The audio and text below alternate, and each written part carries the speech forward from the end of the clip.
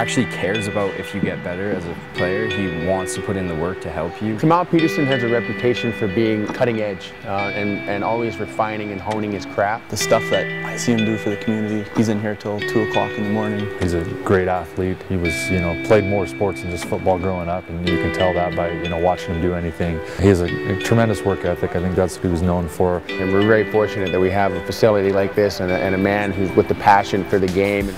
Should be a straight line between your shoulder and your ankles, Jesse, a straight line. There you go. He actually comes and critiques you, and he helps you with everything, and he actually wants you to be a better player. You ask him a question, it's not just a verbal response, he'll show me how to do it too. He wants you to get better, so he'll spend his time after working with you if you want. If I was a little kid, I definitely would be here every weekend taking advantage of the situation and working with some of these professional athletes.